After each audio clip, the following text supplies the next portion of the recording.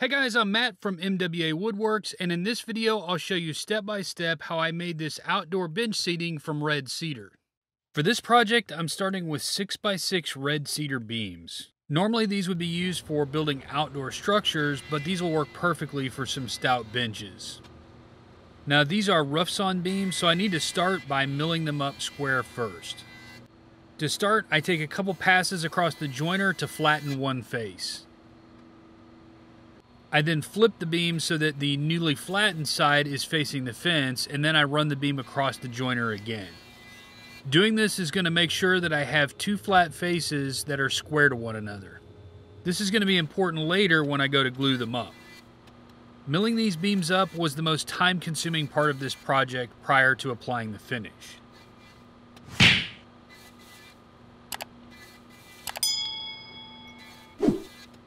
And next I head over to the planer to get the other two faces of the beams flat and square as well.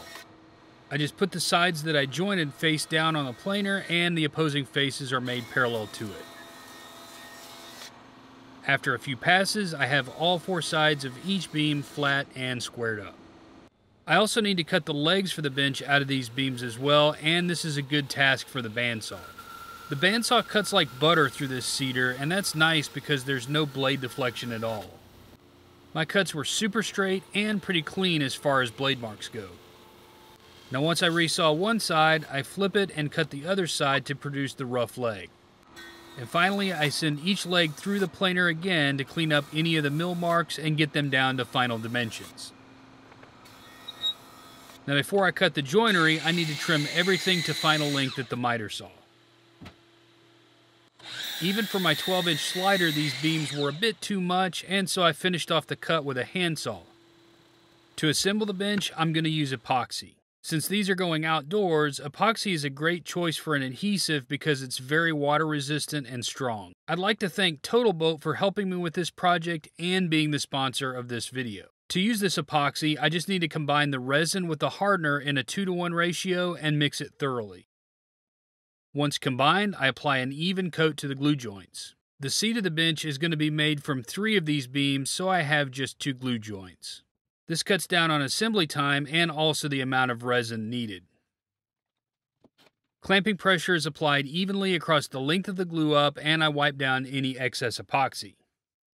Now comes the fun part. I've got to wrangle this thing through my planer to clean up the surfaces and get everything flat again. Since I already flattened everything before, this doesn't take very many passes at all. This is also why I wiped down the glue joint earlier. Less interference from dried epoxy means the piece lays flatter going through the planer.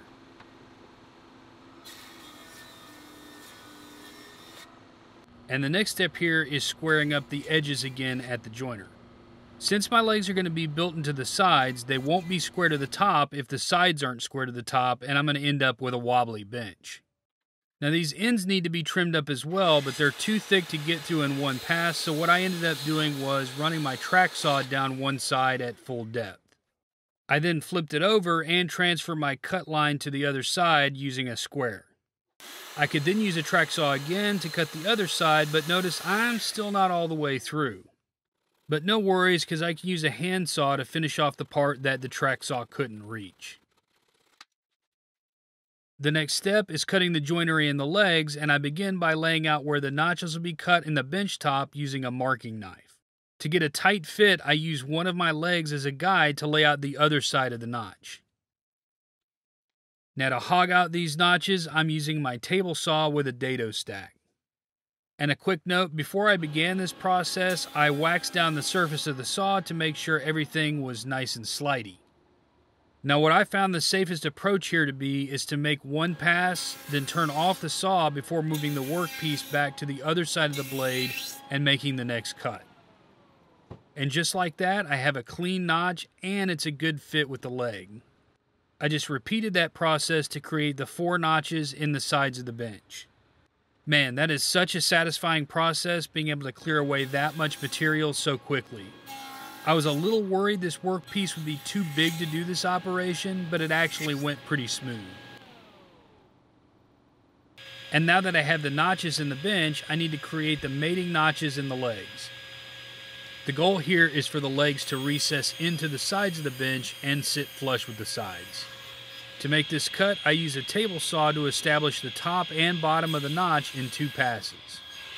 Now I could finish this cut off with a handsaw as well, but the bandsaw does a nice job too. Even though I plan on using epoxy on these legs, I thought it might be a good idea to reinforce them with screws. At the very least, the screws can act as clamps while the epoxy cures, so I don't need to fool around with those. Once I have my pilot holes cut, I add plenty of epoxy to the joints. It's a good idea to make sure to apply enough epoxy to the end grain, as it really soaks this stuff up at first. I want to make sure I get a solid connection here and that I don't starve the joint of epoxy. And you can see the leg just slides in nicely thanks to the epoxy being pretty slippery. Then I just added a couple of 3-inch screws to the legs, and it tightens everything up nicely. Now on this leg, even the epoxy wasn't helping it slide in easily, so I needed to apply a little persuasion. I just made sure to use a rubber dead blow mallet here because this cedar is pretty soft and I didn't want to dent the face of the leg. It's also a good idea just to double check everything for square before moving on. To cover up the screw holes, I wanted to make some plugs, and man, this is such a satisfying process. This plug cutting bit on the drill press cuts this cedar so effortlessly, and I really love how the plugs just pop right out with a screwdriver nice and clean. I just applied a copious amount of epoxy and plugged the holes. Once dried, a flush trim saw takes care of the excess material, and the rest can be sanded flush later.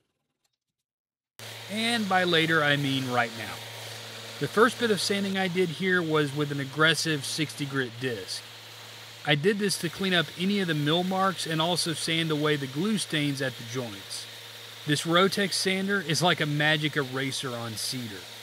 And after I had the rough sanding done, I went over the whole bench with a finish sander up to 150 grit. Now this bench is going to live outdoors, and so I'm going to be applying a heavy film finish to this, and so it doesn't really make much sense to sand higher than 150 because you're only going to be feeling the finish in the end, not the wood. Now I went back and broke the edges with a hand plane where I could and used my sander in hard to reach places. I also remembered to chamfer the bottom of the feet to prevent chip out. And just for kicks, I broke out the hand plane on the other side of the bench to even up some spots where the legs weren't quite flush before repeating sanding on that side.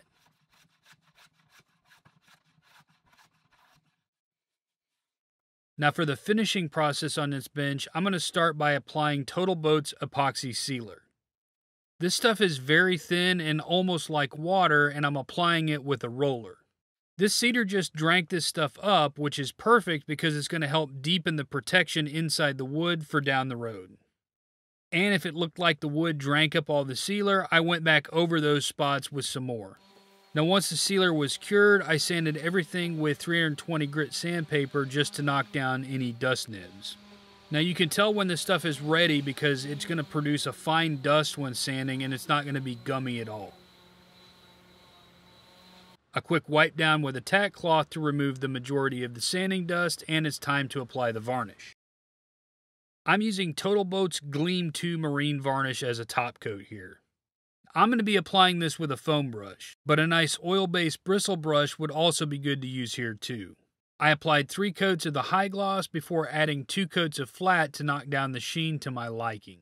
And wow, I really love how these things turned out. The color of that cedar just really pops. Not only do they look great, but they're also well protected from the outdoor elements.